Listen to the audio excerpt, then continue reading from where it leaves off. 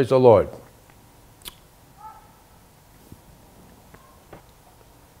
I'm very amazed at what God is talking to me about. And this is going to reverberate throughout the earth. We're going to see the most amazing things happening in these days. And I have no interest in preaching a tantalizing message, you know, to get people to shout. Because I notice that some of the people that shout in church will never amount to much at all. It's really the hungry, teachable, meek, Holy Ghost filled, repentant, humble, holy, or you can act like you're humble because you're in the realm of being like of low stature in your psyche about yourself. So I'm not that impressed with people that act like they're so holy and humble. You know, like my friend Mike Murdoch says something so powerful. The amazing thing that he was talking about was there are laws to success. There are laws to financial abundance. That I'm like, yes, teach me, sir. I'm listening to you. And he's a very rich man. He's been a multi-millionaire for 50 years. Yeah, just about 50 years. So I think he can tell me something about finance. And the Lord has shown him ways to be blessed. Him as an example. And there are many others like that. And I'll tell you something else. He said, a lot of intercessors or people that are in church are the most broke people. Not because they don't love God, they love God. Not because they don't pray, they pray a lot. Not because they're not concerned about things spiritually, because they are. Because they don't know the system on how to get blessed. I've never seen people be so illiterate and unlearned and ignorant. I hate the three words, and excuse me for saying them. But I want to speak plainly. Illiterate, ignorant, and what was the other one? Irrelevant? Illegitimate in some arenas. Why? Because the knowledge of God and the system is not there. I'm really stirred. I'm really stirred with this by the Holy Ghost. I am stirred. Father, thank you for this message. Thank you. Think through my mind, speak through my lips. Revelate your own will and plan to the whole earth. Thank you, Lord, that you're going to cause your favor to be released upon this generation, and your wisdom and knowledge and understanding to this generation in greater ways than we've ever seen. I thank you, Lord, that you've made me one who's on the edge from the mountaintop shouting down to the earth, hey, hear the word of the Lord. And the things I'm speaking are going to help you. Earlier today, I was in a very untoward place. Oh my. It was unusual at best. And anyway, welcome to my world. Anyway, the part of the world, I don't understand a lot of it. And the Lord had me preach to all these babies and young people. I was so excited when I saw the kids and I said, hey, do you understand me? They all went, yes! I was like, woo! I was shocked. And I said, you got your Bibles? Hold up your Bibles. I held up my Bible. And this one kid held something up like that. I looked at it. I was like, what is that? It looks very thin. I looked at it. I said, hold that up again, son. What is that? I said, is that a tablet? He said, yes. I said, you know how to use that? You got the Bible software? He said, yes. I said, how old are you? What did he say? 12. 12. He's 12. And I found out later his name is Blessing. Then there was a little girl. I didn't ask her age. Her name was Michelle. She's probably about, I'd say she's about 9. She was on the front row on the right side. And when I began to pray at the end, the presence of God came, and she began to just be, she was lit up with the presence of the Lord. She looked like a little Catherine Kuhlman, like a little Amy Simple McPherson, like a little, the way she stood and the way I could see the anointing. I said, I prophesied over, the call of God is on you. Now, just as I was about to leave, everybody wanted to take more pictures, and these 2 kids, they came right up to me.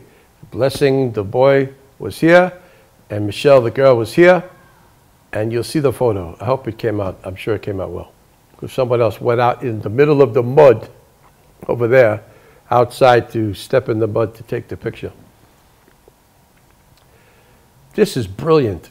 There's a whole generation that God wants to raise up, but they need the knowledge and understanding. Adults need the knowledge and understanding, but I found out something that Kenneth Hagin used to, the great teacher, used to say. He said, many people's heads are like cement or concrete, well set and thoroughly mixed. It's true. And he'd say something like, bless your stupid heart, bless your darling hearts and stupid heads. I'm trying to help you learn the word. He'd say funny things like that, and people would laugh. And he was a sweet man, a wonderful man, a man of love, a man of power, but a no-nonsense gentleman. Filled with God, filled with the word. And he taught the whole generation faith. His own testimonies, how he was healed off a deathbed and blessed so much. And he was never sick again for 63 years until he was 84 years old and he went to heaven. 86, how old was he? He got healed when he was 16, and he died in 2004. He might have been 84, 86, mid-80s there. One day he just was sitting at the table having breakfast with his wife and whoever else, and just went like this, looked up, took a deep breath, and just bowed his head. He was gone. And that's the way he died. Not sick, not sick. Just was his time to leave after a long, full life. But he learned the laws of God. There are ways that God does things. You need to understand that. And if you don't learn them, if I don't learn them, they can't work for me. If you don't learn them, they can't work for you. And I'm going to get into a few things here on this, the system that God has. I could call it the laws of finance and the laws of success and increase. How do these things happen? Do they just happen naturally without any cause or effect? No, they don't. Do they just appear out of nowhere? Do they get absorbed by osmosis, you know? Do they just reproduce like an amoeba cell or the single cell to another cell to another cell and become an organism? Just by themselves? No. There are ways that these things happen. First comes in the knowledge to know the will of God. I'm going to go very fast. I can explain each one, but I want to go through the list of them first. The knowledge of God, number one, which of course is His holy word. Yes? And then knowledge that we put by revelation in books like this that I've written. Yeah, and the laws of success and prophetic keys to successful living. Books like this, okay? From the Holy Ghost. But first, the Bible. Yes? Yes. And then, the knowledge of God, but then the application of wisdom, knowledge, and understanding. And then, in between those somewhere, another point would be the knowledge of God that He wants you to be blessed, but then expanding your own mind and imagination to take on these things. I'm thrilled. I'm telling you, I'm on fire. I'm thrilled. My phones are blowing up here. Turn them over. I saw the light flash there. Anyway, they're down here anyway. So, shouldn't have your phone going during a service unless it's boring. And I know sometimes I get some work done while I'm in a meeting if it's a long meeting, but it's definitely not at a time when I'm supposed to be really paying attention. Even Morris Cerullo used to rebuke everybody. Morris Cerullo, the great, evangelist, apostle to the nations, he used to say, don't take notes. He used to get very offended if people were writing. He'd shout at them, stop writing. Listen to me. Look and pay attention. He was like that. Because he wanted people to listen to him speaking like they would. They'd catch the revelation by listening to him talking. Not taking time to write things down and say, put your notepad away. He used to say, put all your bag and all your stuff under your chair and focus and listen to me now. That's one way he did it. So, too many distractions. I wrote a book. I thought so much about the topic. I see if I can find it here. Yeah. And this is out of print already. It's already sold out. And we're going to do an expanded version of this called The Focus Factor. It's a great book, but this is, you know what? I gave instructions to people while I was in another continent, and it just didn't come out. It's got some things in here that I said, but I have so much more on the topic. We also need to find those series that I did teachings on by each category. Focus, one on excellence, and then other ones. I don't want to go through all the names of them. I feel highly frustrated that they're not already like in a systematic order, already transcribed, already to manuscript, already edited to the best way that I can do the final run and put the book out to the world. It's a lot of work, and people, whoever it's going to be that's going to help me with that, they're welcome into my world to help me with this.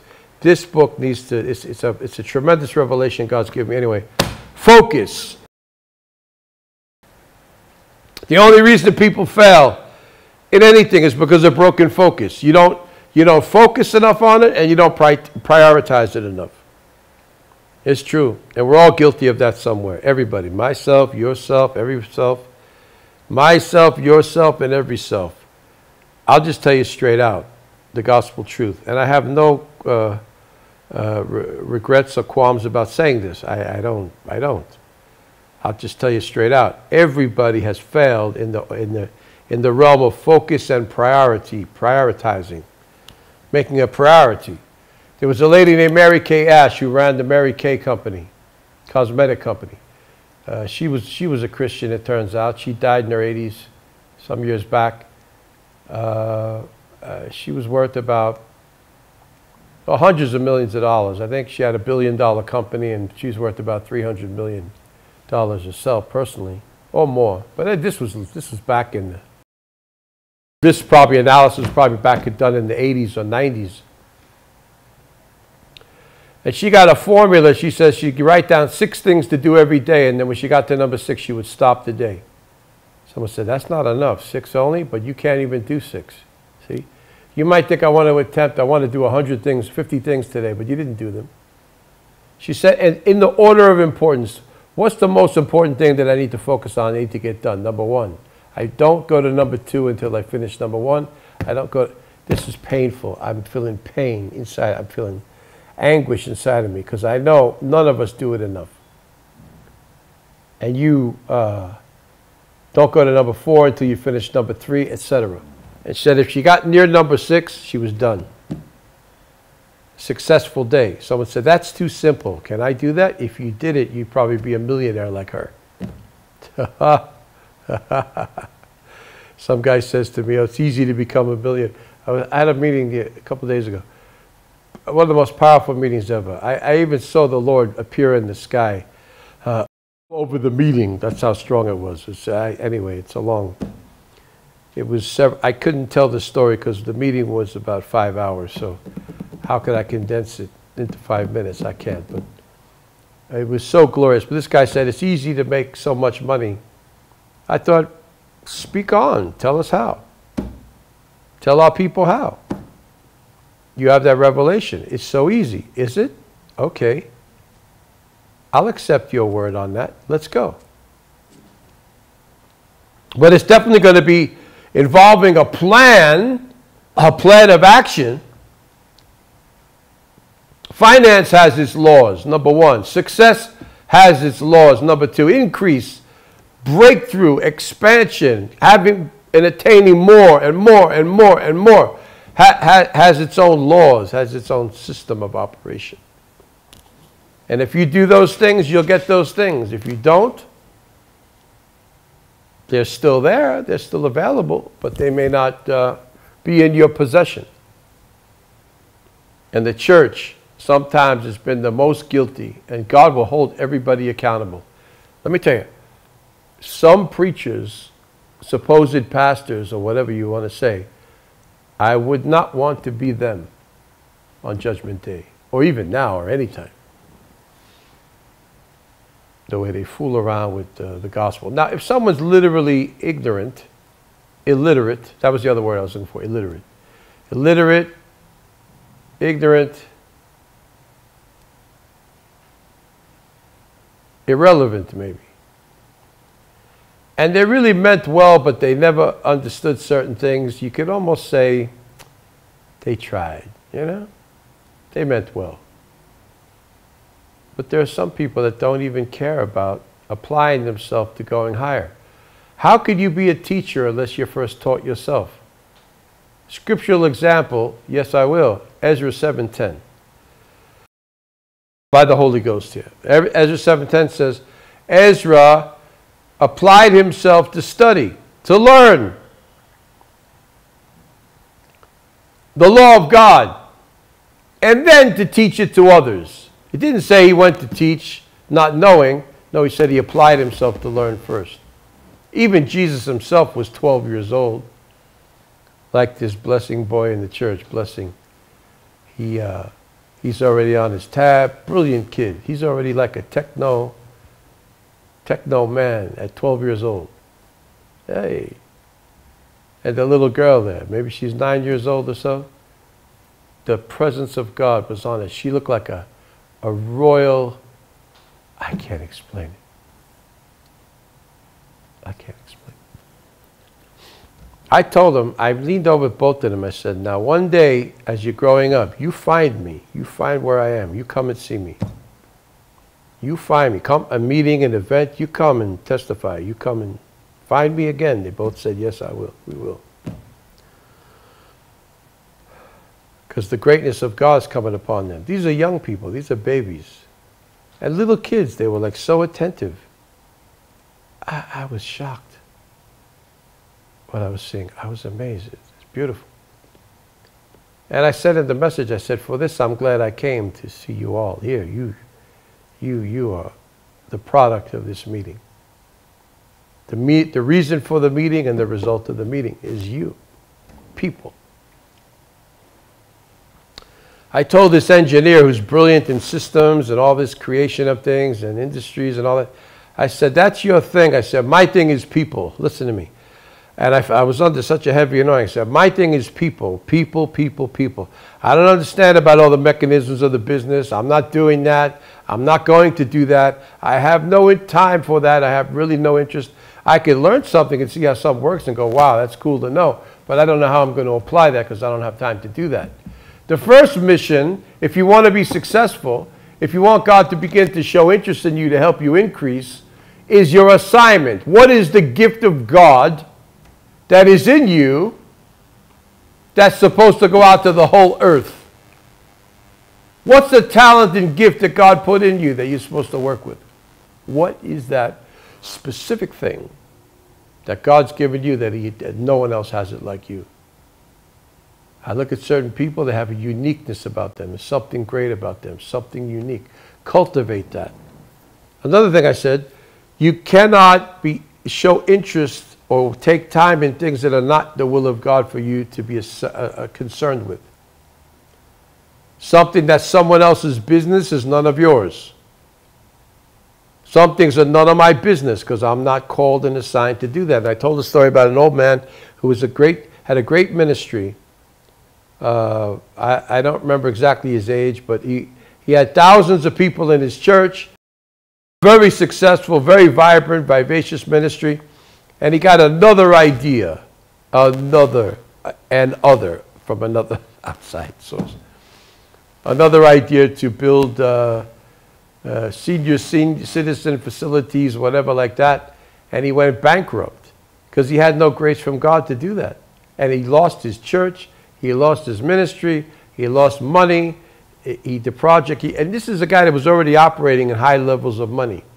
So it wasn't like he's going to spend a few $1,000s here and there. These were huge projects, maybe in the millions. So that crashed, and it affected him, stressed him out. He lost everything because he went on into something that wasn't his specific assignment. We need to be very careful with that. Something you look at, say, okay, that's for somebody else. I really can't take concern in that. You understand? This is a major principle of success. Know your role. Know your ROLE. Know your lane. What highway? Know your specific function, the specific race. What are you good at that people look at you and this thing that you're doing and they go, wow, that's an amazing person. And you know when people reach for you, they reach for the gift of God or something you're doing or able to do. They don't really care about you personally. I found that out too. It can be a little bit interesting that you think, well, does someone really care about me? You know, a lot of people don't care about other people's issues and problems. They don't care. But what you have from God, the gift that you have, the problem you solve, the big thing that you are, the big thing that you do by gift calling, and you're successful in it, oh, everybody loves that, see? So that's what it is. Even God is glorified through that, because if you're a vessel of Jesus Christ, which I am, and the Holy Spirit, which I definitely am, what's important that's coming through me is what's coming from God, not me, myself. The angels of the Lord are here right now. I just saw them. Oh, yes, right straight ahead of me. Glory to God. Right on that point. What was I saying? And I saw the angel flash right there. That means that heaven is pointing at something. You know the laser pointer on the screen when you want to go to a word, circle the word, or point to a word or a sentence? It's right on that right there.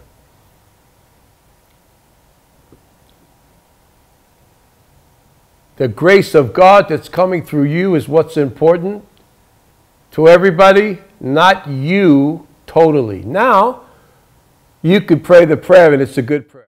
Lord, hide me behind the cross, because it's all about Jesus. You understand? He said, when I be lifted up, I'll draw men unto me. So it's not about a man or a woman or any human. It's about the Lord Jesus Christ. The whole gospel is about him.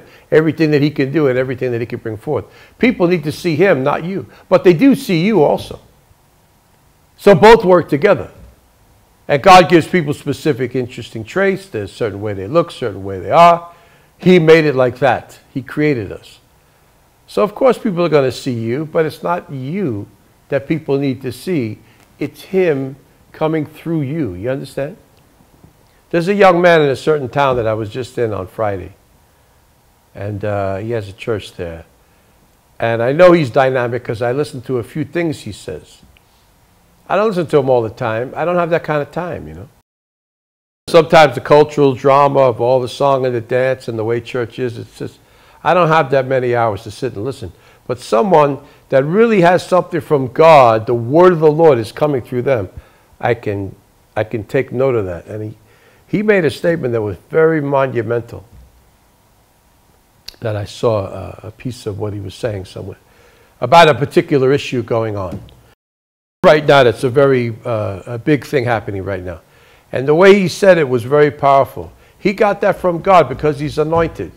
So now he has a name, a funny beard maybe. He has a church somewhere.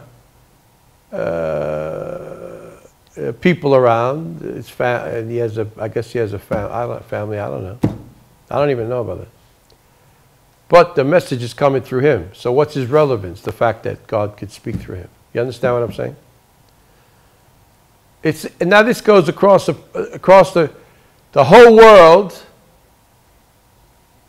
in relevance to what you're providing to the marketplace. What problem are you solving? Are you solving any problem? You'll make money from that. And it's not, and again, the end of the matter of things in the gospel is not to make money. If you just want money, but you're on your way to hell. If you're a preacher, I don't know what heaven you think you're going to. If money's your goal, you're making the name of Jesus into a business for yourself, woe be unto you. Because the day will come, you could drop dead and you'll burn in fire forever. And Jesus, you cry to Jesus, did we not prophesy in your name? Didn't we preach in your name, cast out devils? Can I tell you, the world doesn't do that. They don't even know what it is. They don't know. The world doesn't know what a devil is, what a prophecy is, what a preach in your name. What do they know about that? They're not saved. They have no clue what that is. To them, it's foolishness. So they don't even study it. They wouldn't even know what it is. Cast out a devil. What is that? When I was growing up, we thought the devil was the guy with the red horns, the red suit and the horns and the pitchfork and the triangular tail, who was on the Louisiana hot sauce bottle. Meaning devil, red, devil, flames, synonymous with hell, right? As a joke, hot, the devil on the hot sauce bottle. Because if you put that stuff on the food, you eat it, you're going to go on fire. Louisiana hot sauce. Oh yeah, the devil. That's the devil. What's the devil? We didn't know what a devil was. Church? What is it? I remember when I was growing up, one time on TV, and my family was there, my mom and dad, and TV was on something. Then they had a news clip where they went to a church. They were probably trying to make a scandal out of one church. I don't even know. Maybe that's what the world news would only show. They would never show it for anything good. So this was a long, long time ago. Maybe there was some problem and they were trying to show the church with the camera. The news reporters came.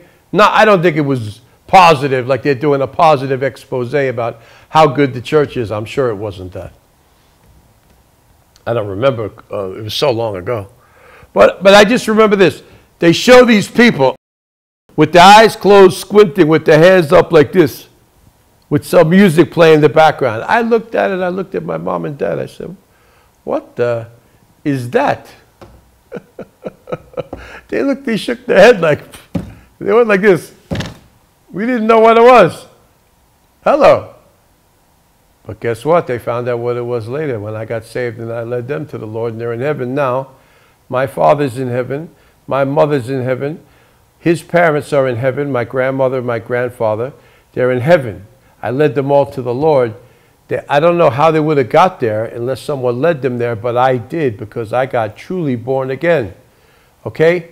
So did we get numbered amongst those people that do this and this? And yeah, I guess so. But that's not all we do.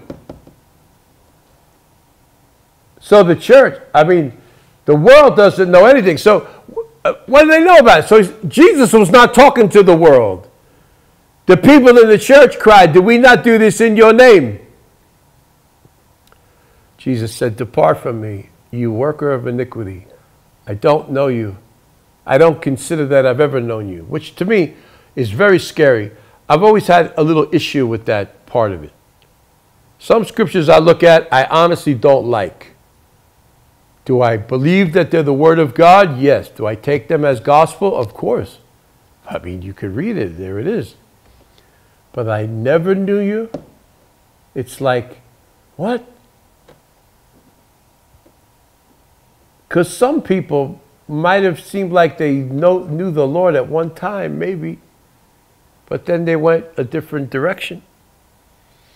So I've always had a little bit of an issue with that. But let's just stick to the one part that seems so obvious. Depart from me, I don't know you. You don't know me. You're not mine. You're not working for me. Isn't that scary? So I'm saying this for a reason, because I want to also release the fear of God by the Holy Ghost on people. You shake yourself and say, what am I doing with my life? We could teach a seminar about how to get wealth, how to get treasure, and we do it. But the purpose of it all is to get money to advance the kingdom. What is the purpose of money and treasures and wealth? When you get this revelation, God can even begin to give you more. It's a law of increase. It's a law of success. It's a law of finance. It's a law of breakthrough. I'm telling you. Because you understand the purpose of money is what? To have more, to do more. Is it a goal in and of itself? I know one guy is a con man. He's a liar. And he's involved in some things that are meaningful, and it's kind of a complicated, long story. But something good is seemingly to come out of it. And he's been collecting money in all kinds of ways from people and with this thing. And I saw a vision of a grave for him, and then I saw it again. Saw it twice in the spirit. I thought, what does it mean? In fact, when I first saw it, I was shocked. I was like, oh no, please. You know what? And I want to say more about it, because God has had me pray for the man and rescue him from death more than 3 times. He's alive today because of my prayer. Hear God's prophet. He's alive today because of me.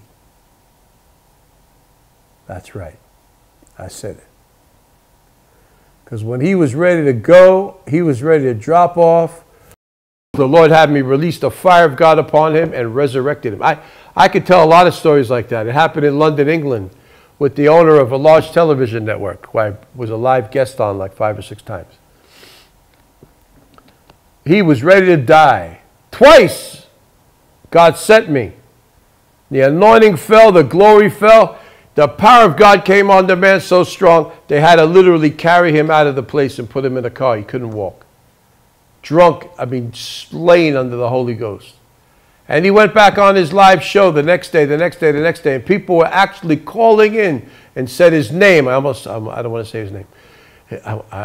Thank you, Lord, for helping me. And they'd call his name, and they'd say his name. Hi, and say his name. Said, you look different. There's light around you. You're glowing. There's light coming up. What happened to you? And of course, he doesn't know what to say. He's like, yeah, you know. But it was me, sent to rescue him. He's alive today. Could have died a couple of times. Jesus said, you'll raise the dead, right? Well, physically dead already, yes, but maybe like those situations too. So I said, if someone has a purpose to do something good, let them do it, and then ultimately repent and have the kingdom of heaven ahead of them. That's a different issue.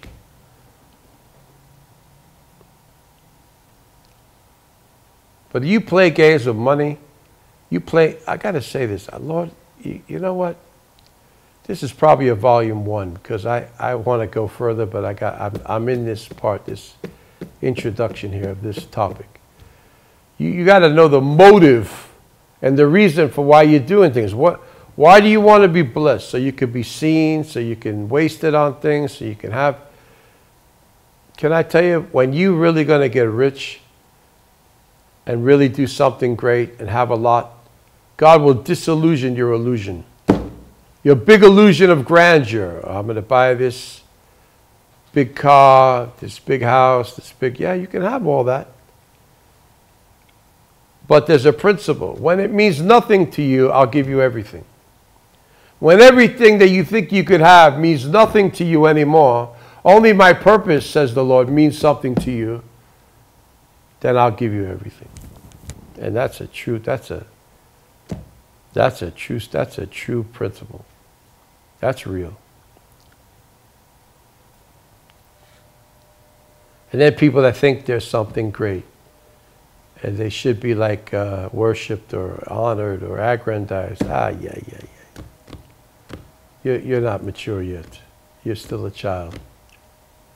You get mature, you don't care anymore about all this. You care about the will of God getting done. So what is the purpose of having great finance to do? Solomon had a mission. He was going to build the temple. David went to get more gold and spoils because he wanted to build a temple that God said you can't build because there's too much blood on your hands for whatever reason. He says, okay, if I'll go and shed more blood, I'll go and produce more war to get more spoils that I could pay for the temple. He had a passion to get all those treasures, and he went and got them because he had something good to do with the money and the treasures.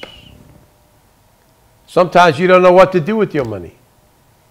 You're still going to stay in a certain realm of life. But when you get a mission and a vision, and I said this morning, I love how this is flowing. This happened last Sunday. happen other Sundays. The morning, God will set the pace. And this right now, this second meeting of the day, we're flowing with some other things, but also they're intertwined and married together. The purpose of everything is to do the will of God.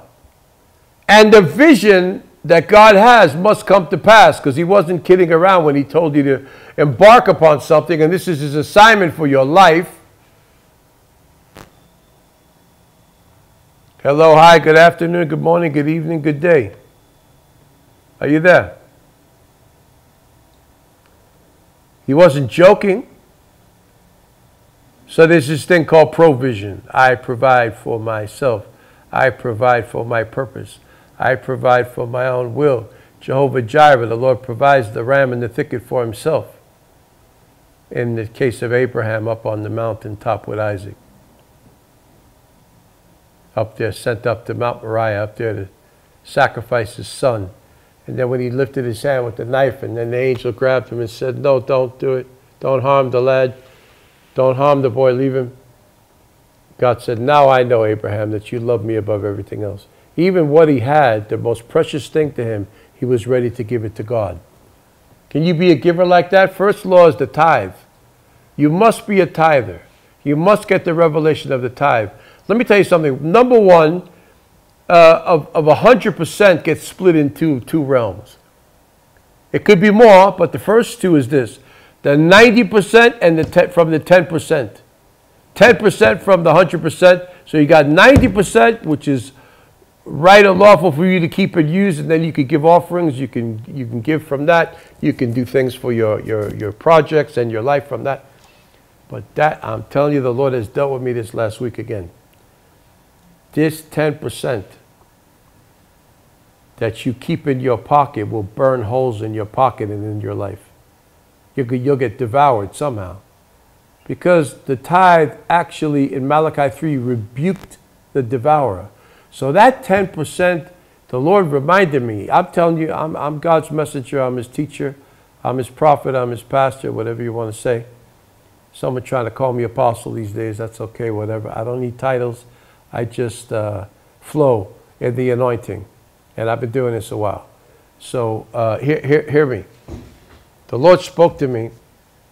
Again this week, I had a tithe, and it was sizable, you know. It was meaningful enough to me. Because I had, the money comes and then you use it for a lot of things, and you have that, you know, as you're going, and that tithe is there. And it was like talking to me, you know. And the Lord spoke to me and said, that tithe that you have there is not yours, my son. It doesn't belong to you. You don't own that. That's mine. I thought, my mind started to race. Leviticus 26, Deuteronomy 26, Malachi 3, Hebrews 7. Someone said, is that an Old Testament concept? The tithe? Not alone. It's also, read Hebrews 7, talks about the tithe. Read it and study it. Hebrews 7. By the way, before I forget, dear, the prophecy when I was in the street, walking, in about when I was delivering the word, we talked about that. The anti-corruption thing from heaven, movement. I need that video if we can find it. If you have it in your phone somewhere, we might have sent it back and forth. I saw it, it pops up in the memories in a year anniversary, and then I repost it. So it's in the Facebook page somewhere, but please let's find that later, because people are asking me for it. They said, wow, if we have that, you prophesied that 8 years ago, I think it was 2016. Prophesied about this movement of anti-corruption coming in the nation of Kenya. God said it's a movement from heaven. Now we see a movement happening with the people out there, right? It's a movement. And then can a corrupt system correct itself? No, because the corruption is in the system and in the people. They're not going to stop the flow of being able to, you know. So somebody else has to do it. Something else has to rise up. We didn't know it would come like this, but the Lord spoke it. Now we see the manifestation, like many other things we've said over nations, over the nation of Kenya, other nations, things years before, even when they were inconceivable.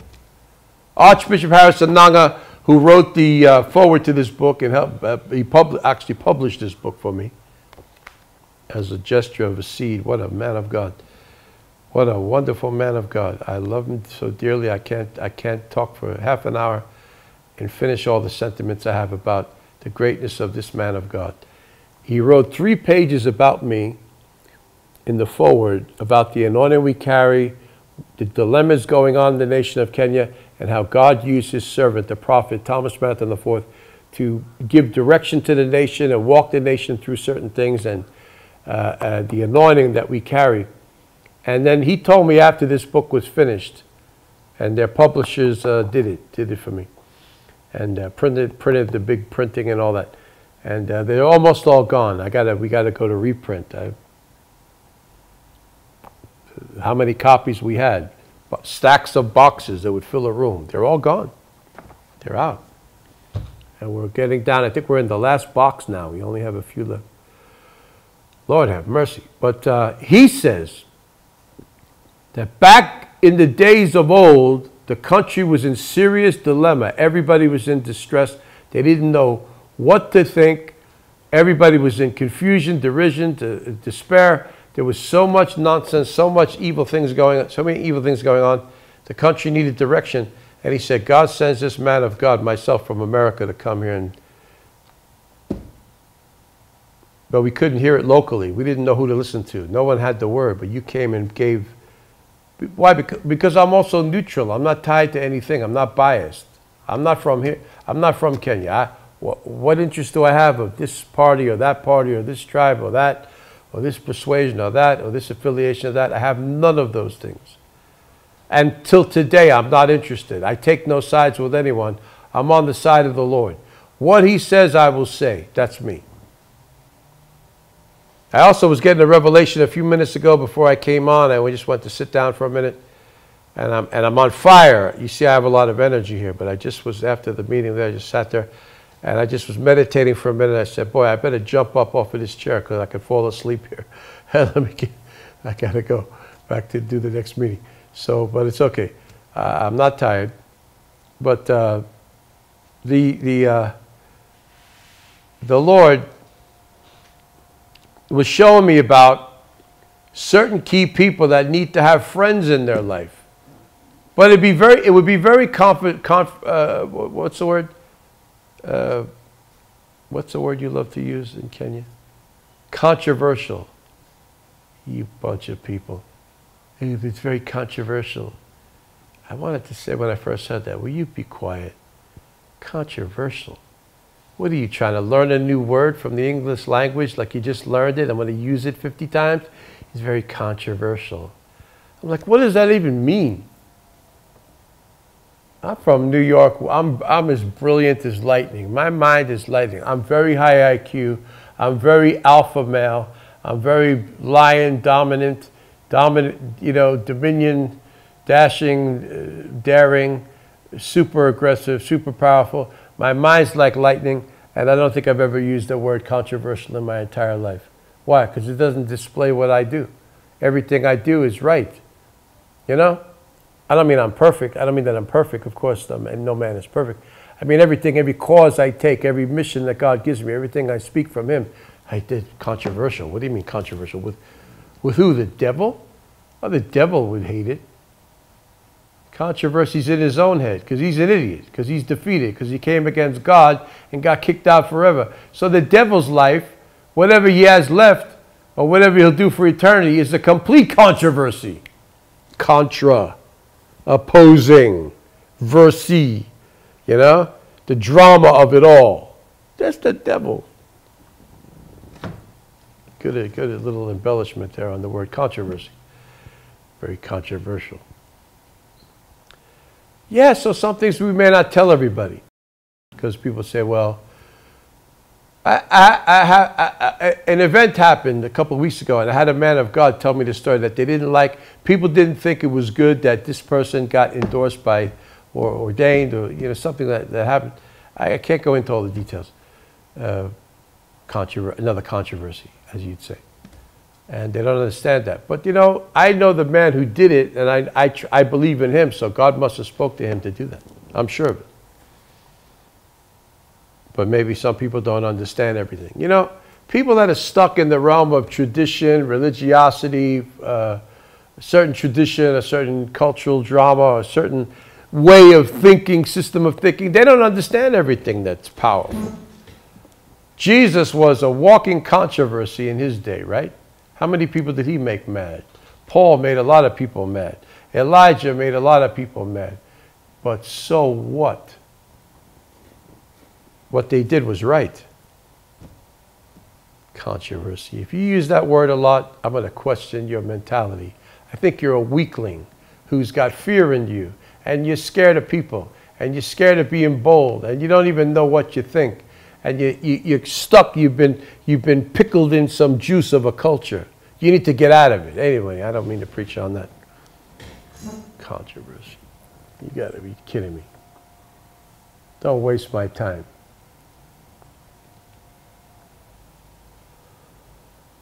So, Archbishop Harrison Nanga said, he spoke, Prophet Manton, he spoke about roads and elevated roads and highways and trains and lines, and we were like, what? We thought maybe he was imagining these things, because how could they be? How could this be possible? Now look, outside of his church on the highway in the city, right above his church, outside. I looked up one day when I was preaching there. I preached for more than 10 times, which is a great privilege, because, you know, he doesn't invite speakers really to come to his pulpit.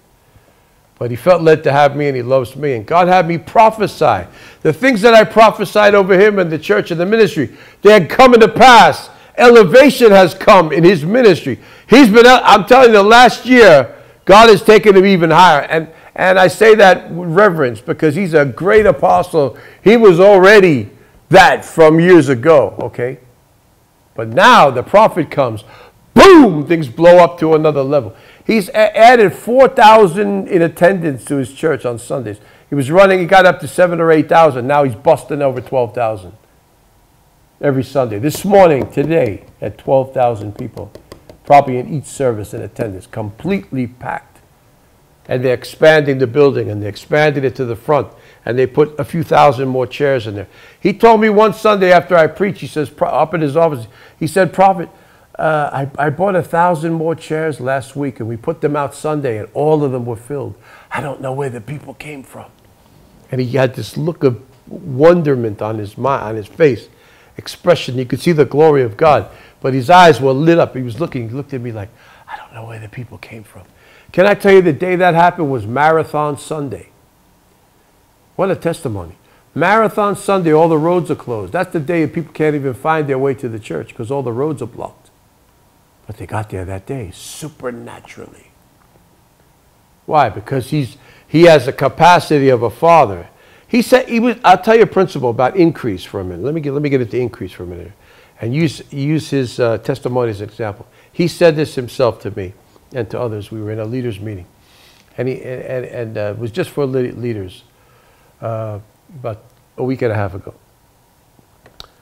And he said, at another apostles' church, hosted the meeting, who I'd never been to, he's going to have me come speak. A really great man, really great.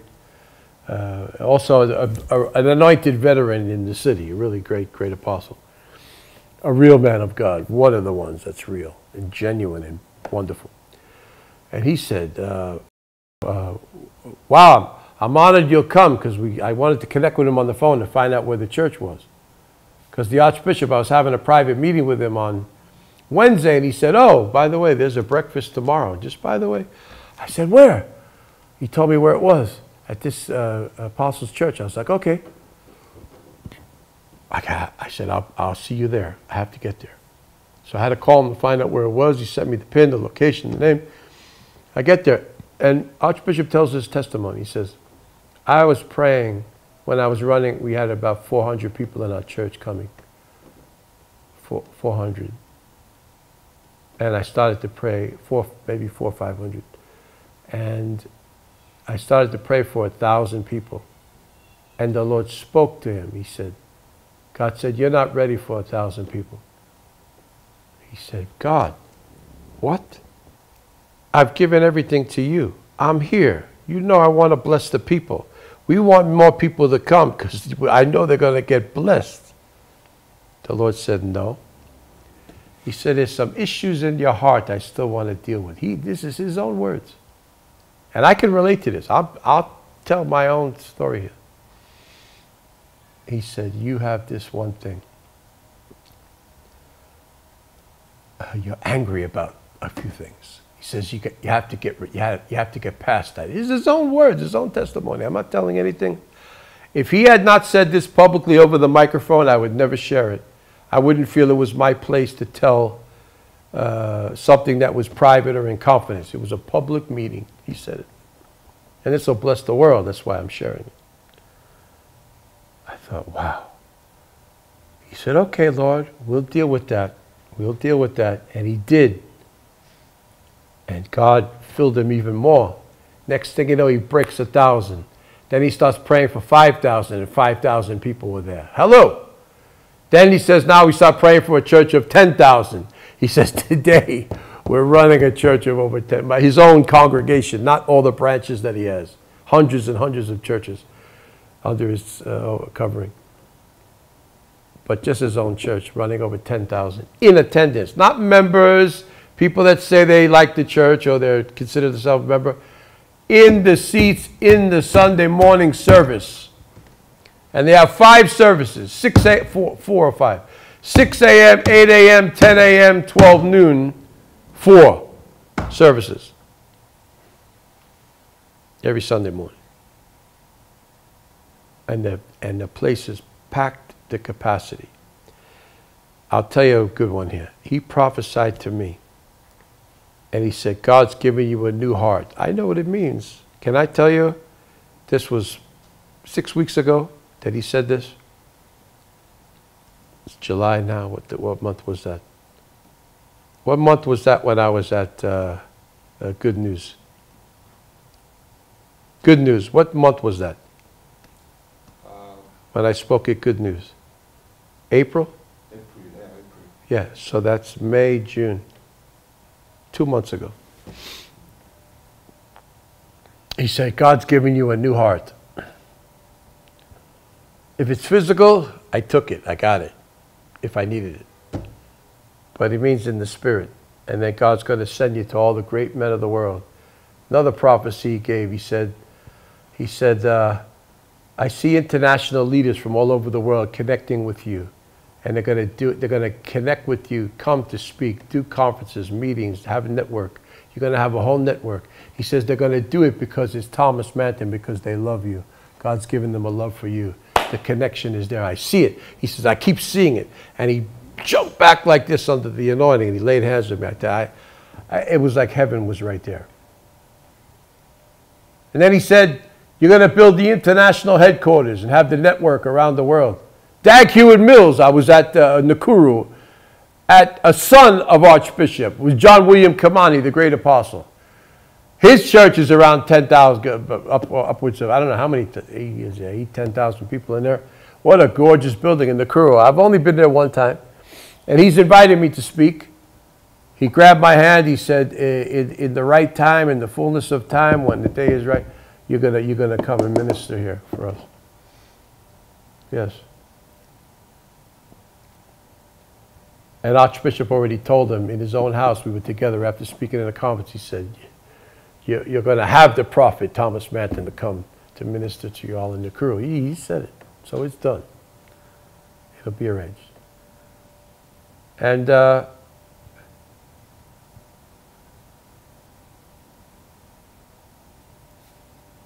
capacity, can you imagine if you have a church that gets to this level, but you also have a son and sons that also have churches like that? It means the capacity in you has gone to that level. Someone lift your hand and say, Lord, please work on me. Can I tell you, it'll never happen. You'll never get to that place if you don't first let God deal with your life. And he talked about this expansion. Now, Dag Hewitt Mills was there speaking. This is what I wanted to say. I almost forgot what I was trying to get to with that. Dag Hewitt Mills, the great bishop, apostle, evangelist, pastor evangelist, from Accra, Ghana. What a man of God. He has like 10,000 churches under him. Or is it 6,000, 7,000? I don't know. It's like that many. And he has branches of churches all over Africa, other countries. The man is mega in the biggest way.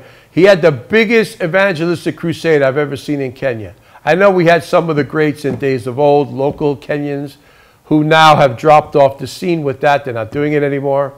A lot of reasons there, maybe, but for whatever. And had crowds like that. But he had a meeting in Nakuru, in the outdoor stadium place, whatever, this grounds. And I'm telling you, I looked out. I have pictures from that. I sat on the platform. I cried.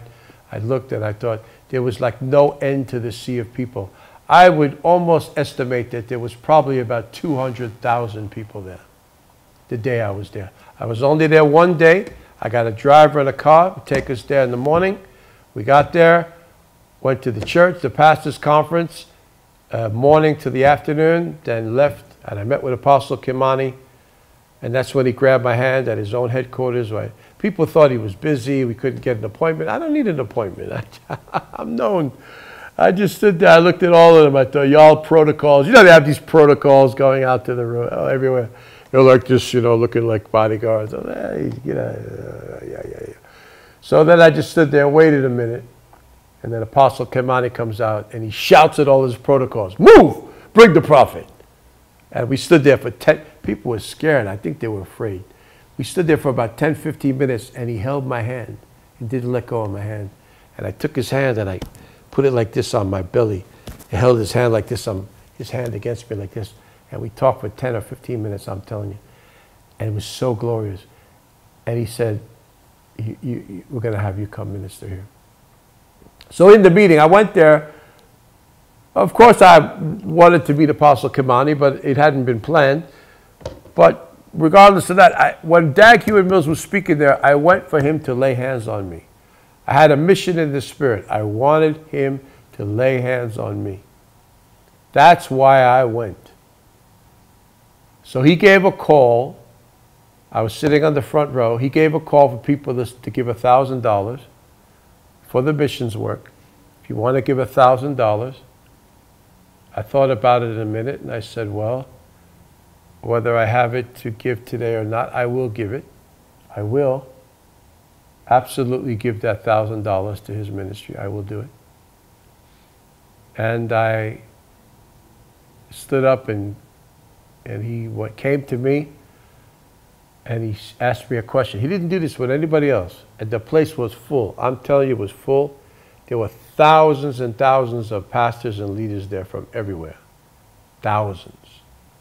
And he said, you see the video. You see the places. There's no end to the people. He said, what do you want from God? What do you want? And he gave me the microphone. Can you believe it? Who does he give the microphone to? He's preaching. He's not going to pass the microphone to someone, especially somebody we had never met.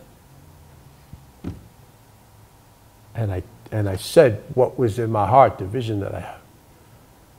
I said, we're going to build a global television network and build an international headquarters of the highest order. Yes. And he took a big bottle of oil and he poured a bunch of oil on top of my head. It was running all down. He poured it, and then took his hand and put his hand on my chest, boom, and pushed me like this. Now, I didn't fall down, but he just forcefully put his hand on my chest, and he said, this will happen by the favor of God. You will see it, you will have it in the name of Jesus. And the presence of God was so strong, I'm telling you, for the rest of the day, I was like I was in another dimension. Then we went to the crusade grounds in the afternoon for the thing, and they had me come up, sit on the platform right behind where he was, and I'm watching out to the people. There was no end to the sea of humanity. What did God do to build that level of grace in him to reach that many people like that, to flow like that, it's a capacity. I want you to hear me. It's a capacity that he has inside of him. My God, I feel the presence of God right now. Whew. Talking about all that. God will do that in you. This is a law of increase. This is a law of finance. This is a law of expansion. This is a law of success in your work, especially now if you're in the, in the spiritual dimension, like in the ministry. Let me talk to business people also. And I'm not going to come out of the glory to go down a level to the carnality realm or the natural world of business no, because kings in the marketplace, ministers in the marketplace, you have to be anointed.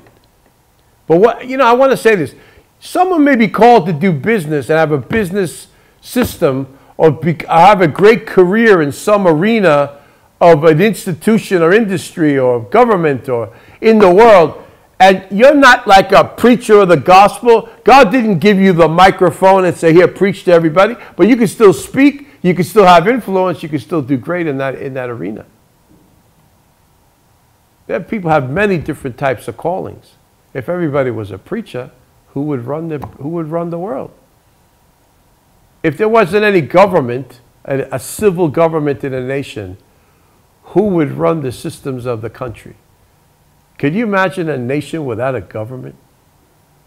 Except these corrupt dogs that are stealing the money. God, let me tell you something right now. I say this as God's prophet. God's going to whip them to pieces. They're going to bleed. Their bones are going to be broken. They're going to cry. If they cry and repent, and moan like a wounded animal ready to die, and then they die, let it happen. Hopefully they can ascend out of their body and go to heaven and not burn in hell. If that's okay for them, let it happen.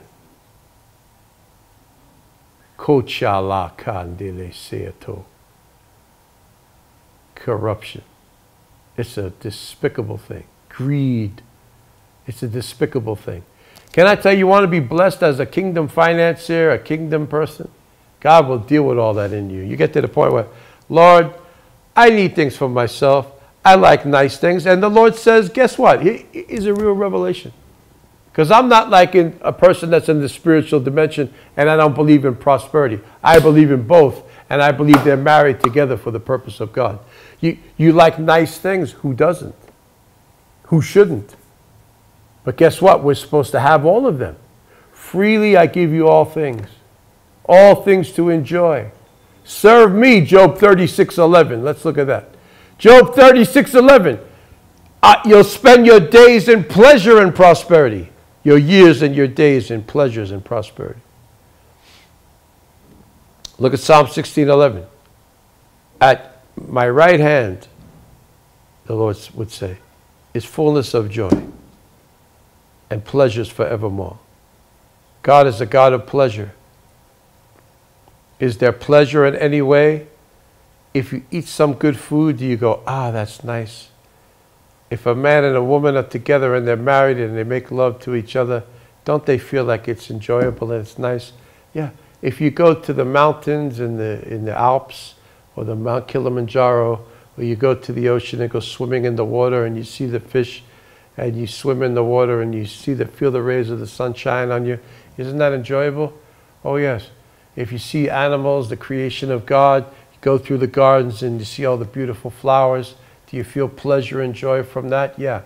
If you can have a good house with good furniture and it's clean and it's comfortable and everything is nice, you should even have your own jacuzzi, a big one, a bathroom so big or a room so big that you could put a full-size jacuzzi. I mean, one that could seat 20 people, but you only have it for yourself. And make the water hot, put the salt in there, put the oil in there, the essential oils, whatever.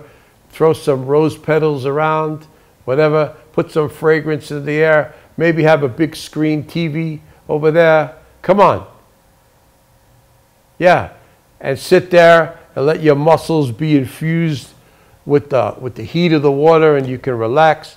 Have your own steam room, have your own gym, have your own spa, have your own industrial kitchen, have your own chefs, have your own staff, what? To enjoy life. Because a good life will extend your life. God Almighty, you know what? If I'm humble, God can tell me. I think so. If God can tell me you're humble. Many people say that about me. You're humble, you're genuine, you're real, you're loving, you're a real man of God. Wow, nice words. Thank you for the aggrandizement. Thank you for the compliment. It's okay, we give the glory to God. But today I walked through the sewers, smelling the stench of sewers in a horrible area, walking through the mud to get to a place. And something I saw was amazing. There was a beautiful little boy in the place. This is in the house now, not the church. And the chickens came in the living room. Chicken. I never saw that in my life. I was like, are these family members? These are relatives. A big rooster walked right into the house. And the kid was sitting there right with him. I said, well, I wonder if the kid would slap the rooster in his head. And he'll go, go, go, go, go, go, go. I was like, what's that? And I look over and there's a chicken right there, right inside the house. I was like, this is something, where am I at? I've never seen this in my whole life.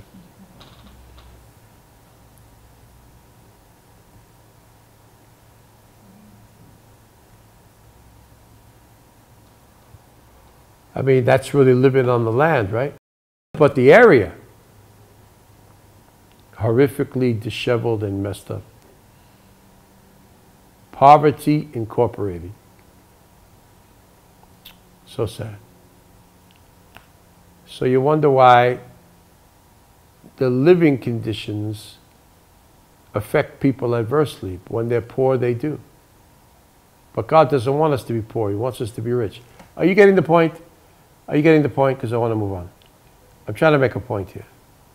Everything good that God made was supposed to have it. Look at the Queen of Sheba. Let's look at the Bible. The Queen of Sheba came to see Solomon and saw the most splendiferous, magnanimous lifestyle, and she fainted. She couldn't even handle what she was seeing. 1 Kings chapter 10. Now the Queen of Sheba, verse 1, heard of the fame of the name of the Lord with Solomon and decided she would go there to even ask him hard questions, to make an appointment. And like the Bible says, a person's gift makes room for them. She brought camels' burdens, carts and trains with camels pulling them, worth of all kinds of stuff. Somebody did a study and they said that what she brought was worth between $4 and $20 million in the estimation of today's money. And this study was done years ago. It's not now, so it would be more.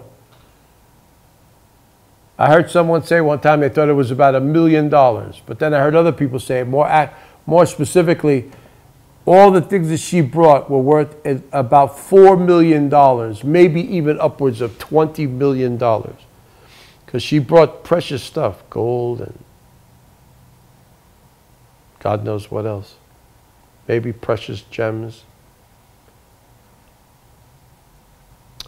To get an appointment with the king. So I think that Solomon was not expecting her.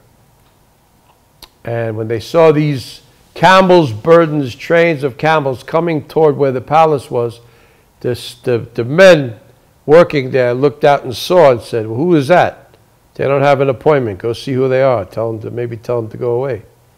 And Solomon might have come out the door and looked and saw all that and said, who's that?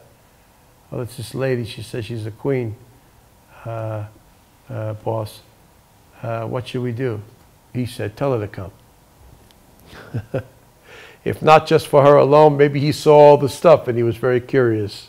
And maybe just wanted to even say, okay, this will honor God. And she came in and she couldn't handle what she saw. What kind of life is that compared to what I just was seeing? You see the difference? And yet we say Solomon's our father, David's our father, Abraham's our father, Jehoshaphat's our leader from the Chronicles. Job was a multi-billionaire. Moses was the one that put up his hand and said, God, stop. We can't process all the blessings you're already giving us. God had to pause the blessing flow, the blessing factory. Because Moses said, God, please let us process this for a bit.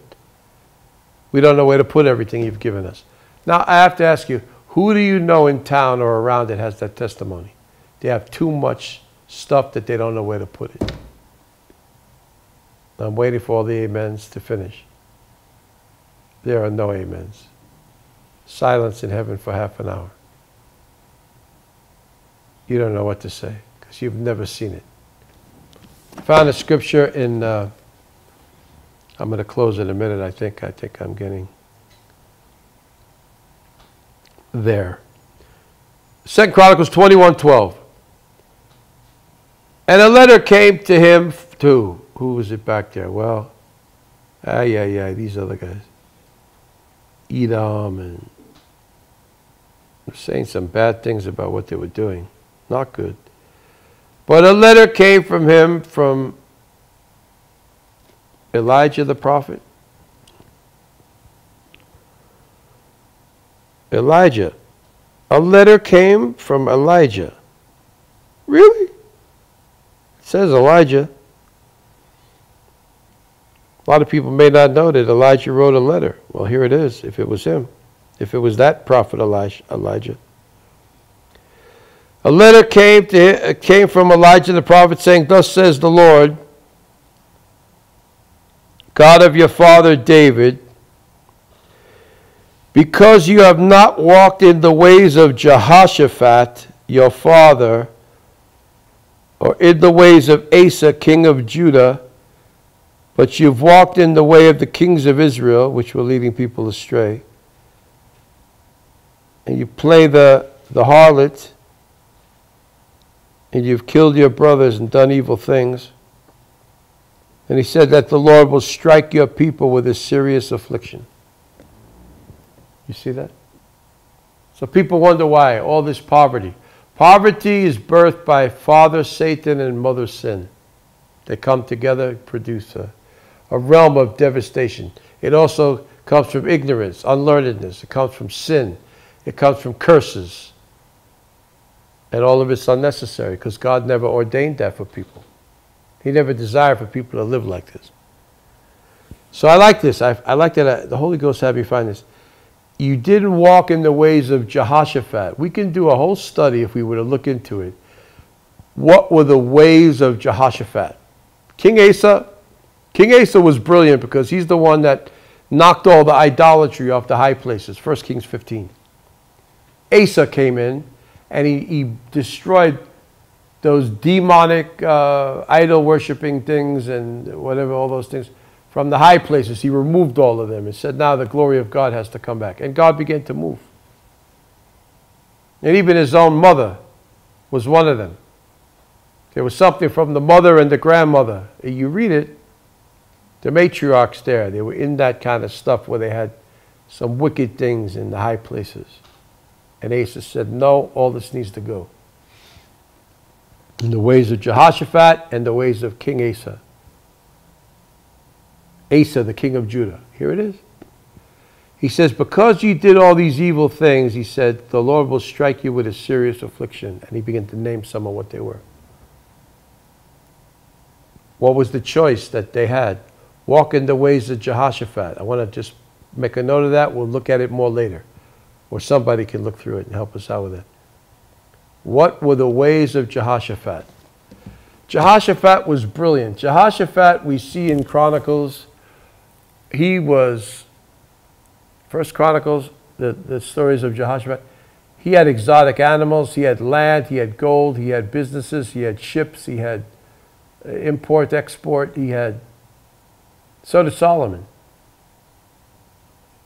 Solomon was going to fetch gold. They wanted to get gold. And he sent his servant Hiram. And then Hiram didn't even go. Hiram sent the servants to go. And they brought the gold on the ships of Tarshish, whatever, to Tarshish. The gold of Ophir. They went and got the treasures. Now, Solomon didn't have to be there. His assistant Hiram didn't have to be there. because there was such a system of excellence. And this is a law of increase, a law of success, a law of finance, a law of increase. You have to have a system put in place. And on that note, I want to sum it right there, and I want us to pray over that. The systems, the laws of God. Are you hearing God serving you? Need to be put in place. Without a system, how can you build anything? They had the systems. So the servants were so in awe of the leaders that they would never steal part of the proceeds, lest a curse would come upon them. Look at Judas Iscariot. He wanted to betray the Lord. He wanted to steal from the treasury. How did it end up for him? The devil, the Bible even says, the devil, Satan himself, entered the body of Judas Iscariot. What opened the door? Just the fact that he was going to do one act of betrayal? Oh, yeah. But before that, he was a thief.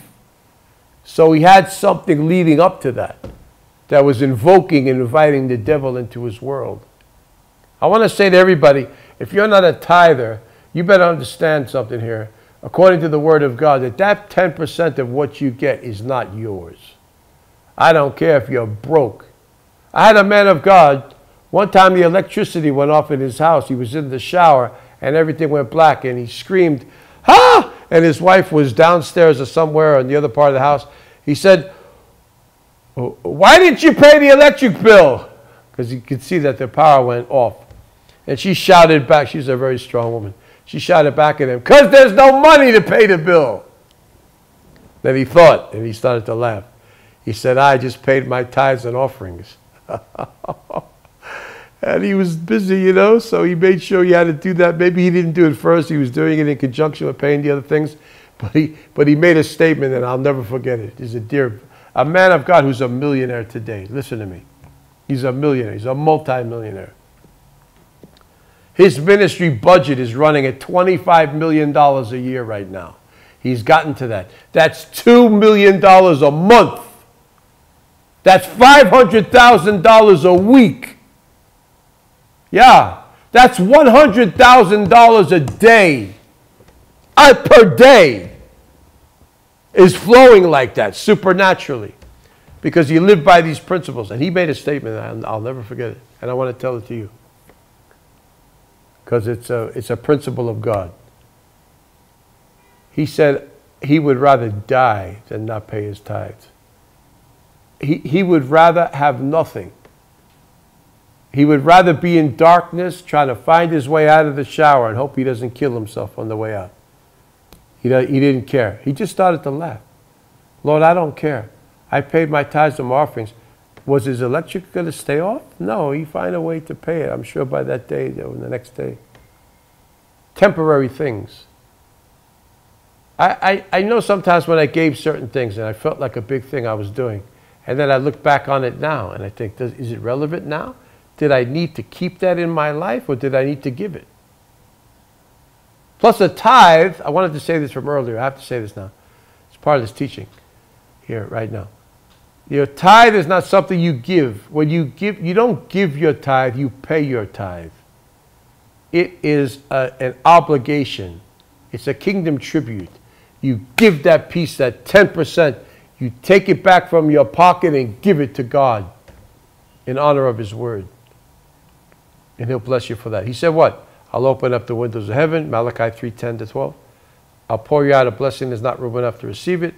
I'll rebuke the devourer for your sake, and I'll make you a delightsome land for me, says the Lord." Those 4 major blessings. And then to go back to the 8th verse, 9th verse. He said, if you've robbed me in tithes and offerings, if you don't do these things according to my plan and my will, a curse is added to you, to your financial life. That's the word of God. And I had this going through my mind and spirit last couple of months. You know, the Lord's given me more, a further solidification of, and more revelation on this. I thought, is the word of God true or not? Did he say he's going to open up the windows of heaven and pour me out blessings? Did he say it? He said it. Will he do it? Rhetorical question. Will he rebuke the devourer? He said he'll do it. Will he do it?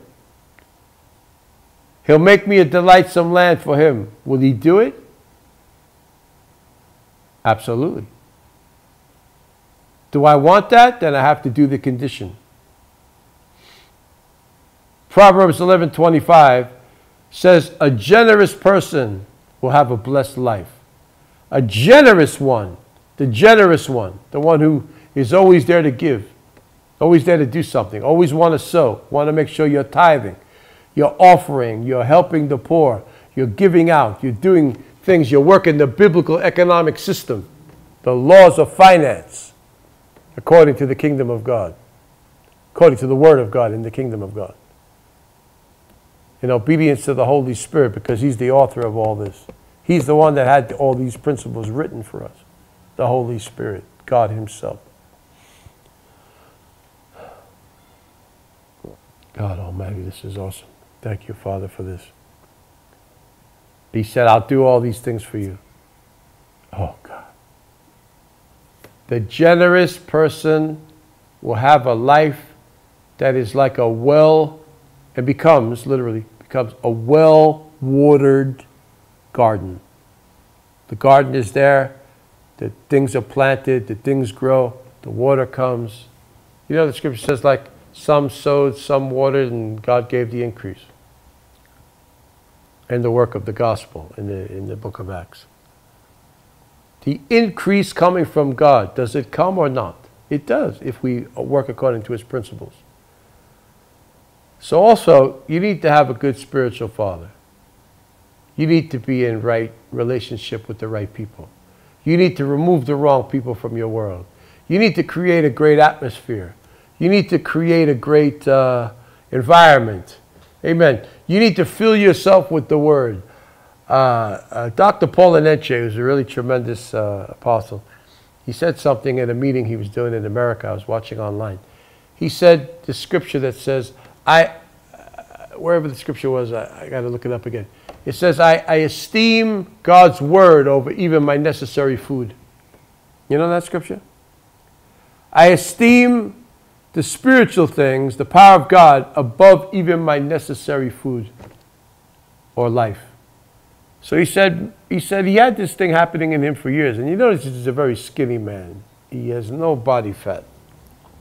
He's like the frame of the man with skin on it, and that's it, and his suits.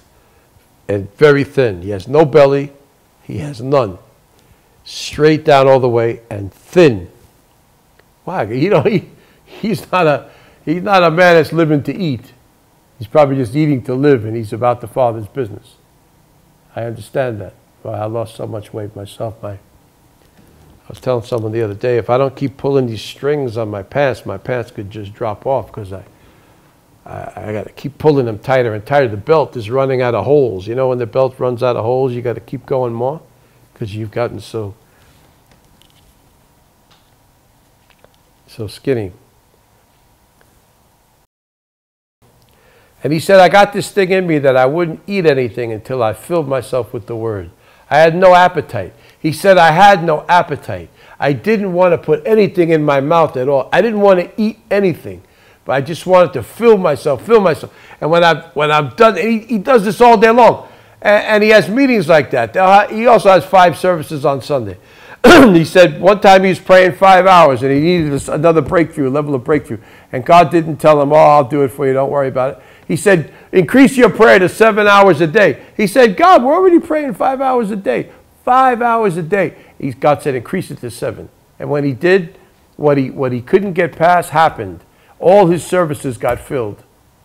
And he went to 5 services, and all of them were filled. He said there were 2 of them that were all not filled. And then he couldn't get past a certain threshold. He said when he increased the prayer time, that ceiling lifted. Now he's built the largest church building in the world.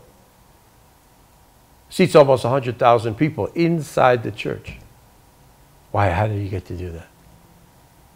Land that they said couldn't be found. He had it in his spirit because he heard from God. God kept telling him, it's in this area, it's in this area. Look again. No, there's no property available. The prime district of Abuja near the airport couldn't do it, couldn't get it. They found 100 acres, I don't know how much it was, how much land it was, a huge piece of land. It was there hidden somewhere. it unveiled itself. Can I tell you, I was with the servant of the Lord on Friday morning. We had a meeting, private meeting. And he said, when I told him some of my plans that the Lord's dealing with me about, he jumped like this and said, yes, yes, yes. His wife was sitting next to him. He jumped up. He almost leaped off his seat behind his desk. I was in his office. And he said, things may look, a lot of time has elapsed. He said, things may look like everything's gone, everything's not so available. But he said, God will give you your place. God has a place for you. I said, yes, that's the word of the Lord. It will happen because you said it.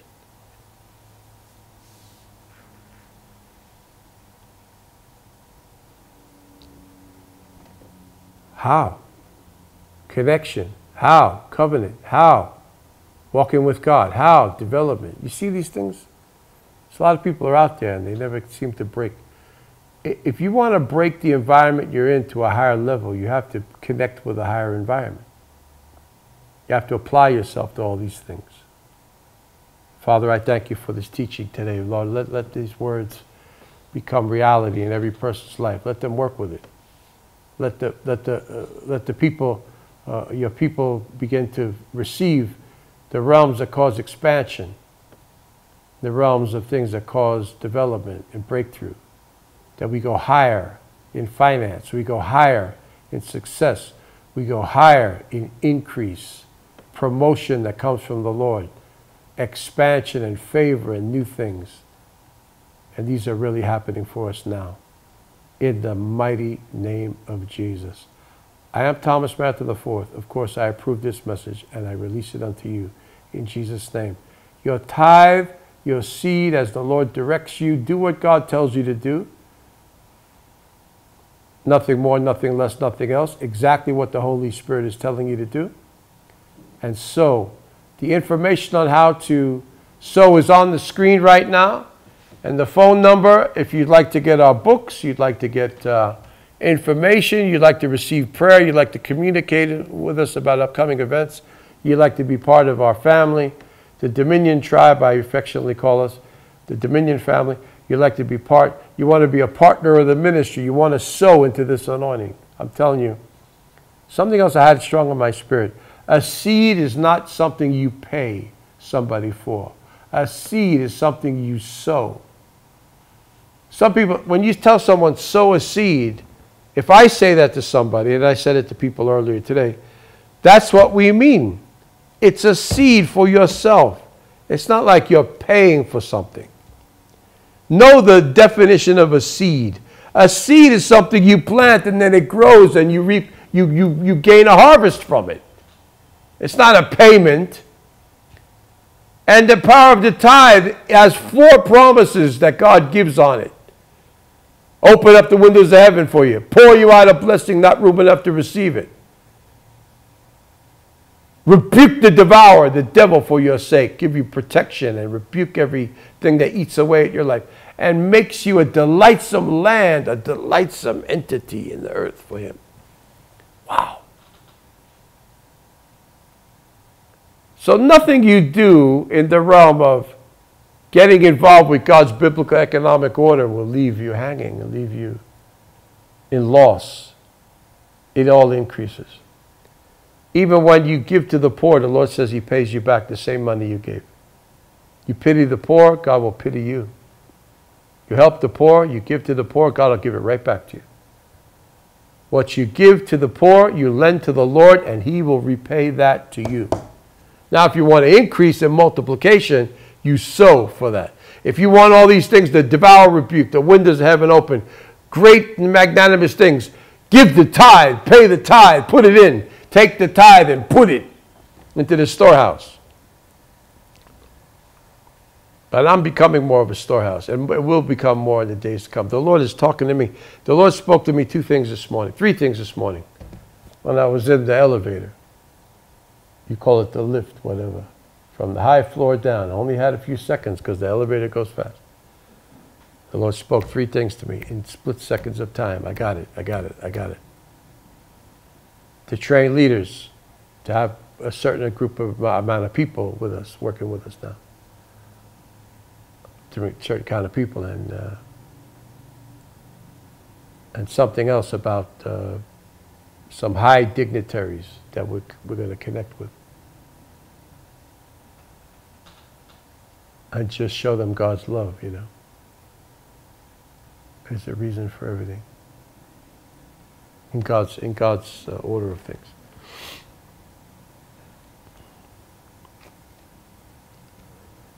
So the ways to become a partner are there. Western Union, MoneyGram, the old way to send. You can send to Thomas Manton, and the WhatsApp number is on the screen, and the telephone number from around the world. It's on 24 hours a day. +254 706 164 191. That is the phone number. Send a WhatsApp and SMS text message. If you call, you may not necessarily get us because we're in a lot of meetings and we can't always grab the phone. I guess during business hours at times it'll be more on, and we'll add other phone numbers where you can call the office real soon. And there'll always be someone to answer the call. But this number is like a direct hotline. I'm giving you a real blessing. I'm giving you a secret. It's a direct hotline. And you send a message, I will see it and be able to respond accordingly. Take advantage of that. Make use of that. It works on the M-Pesa, Sendwave, World Remit, M-Pesa, 0706 164 191, sow a seed. And if you're feel like you're a part of this family and you're tithing, I mean, just do whatever God directs you to do, okay? And everything is for the purpose of increase for you. You must work the biblical economic system if you want to be blessed economically by God. If you want Him to be the one blessing you, and you want His blessing, you have to do things His way. Amen? And increase and success are just part of the program. We need to go higher and higher and higher. Every day we're attaining more. But God wants to work with us to make us His own vessels. Let's pray as we're going out of here. Father, thank you for the grace, the fire of the Holy Ghost coming upon everybody right now in Jesus' name in new ways. The touch of fire, the touch of your glory upon your sons and daughters, that they will increase and prosper and get ahead in life. Get further on in life. David saw the enemy and he got ahead. He got Goliath's head first and then he got ahead. He took an act of, seized the moment of the opportunity to take out that uncircumcised, foolish Philistine, cut his head off. Then he became the famed one of the land. Even made Saul jealous. When the people cried out, Saul has his thousands, but David his tens of thousands. He's our prince. He's our favorite. Saul got jealous and it raged at David. But did David get raised up? And Saul, the kingdom was taken from him because he was disobedient. He was a rebel. He was a proud, arrogant one. And he lost it all. But David humbled himself and kept walking with God. And God said, you're a man after mine own heart, and I'll bless your house into 1,000 generations. That was our David, our king. Is Saul our king? No. He's with the witch of Endor. You read the scripture. He's down there with them. Oh, it's terrible. But David, one of the 24 elders in heaven, is David, I'm sure. Abraham is. Moses is. Come on, that's 3. 21 more. Who are they? Maybe Elijah, maybe Enoch, Apostle Paul, Apostle John. Should I continue? And I want to be with those guys myself. I want to live in the best part of heaven, the best neighborhood. I want to have my mansion on Billionaires Boulevard. The Glory Way, the Glory Avenue. I want to be there with the obedient servants of God. You can ask for that. You can ask for that. But how much you want to do in utter desperation to share this point from my heart. I feel a desperation to say it, and importance to say it. You'll never hear well done if you didn't well do. Well, you did well, you've done well, now you can hear well done. So we have to get busy about the Father's business.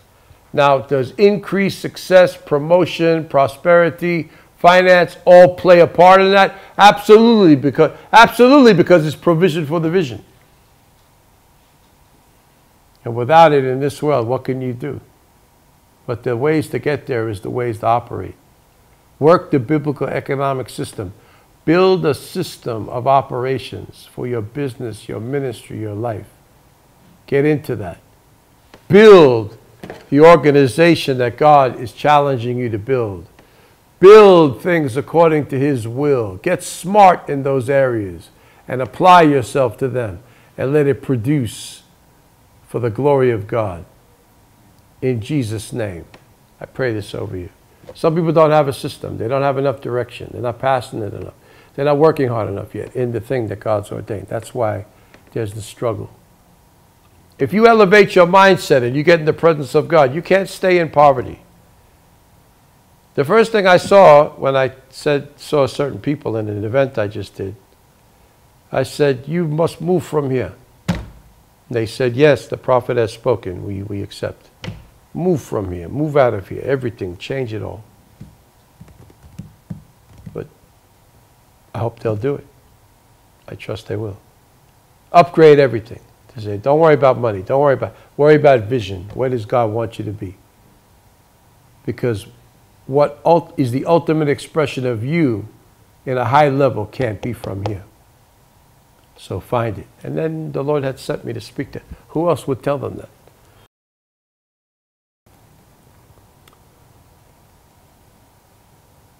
So we give God the glory for everything in Jesus' name. All right, I'll talk to you on the next broadcast. I'm praying for you. Write me, sow a seed. And as I'm hearing from you, I'll consider you my friend and partner in the ministry. The Lord bless you, keep you, make His face to shine upon you, and give you His peace and also His power and His prosperity. Get ready to be blessed because you're going places. I declare it so in Jesus' name. I'm Thomas Manton the Fourth. See you on the next one. Have a great day. Great day, great day, great day. Make it a great day. Talk to you on the next one.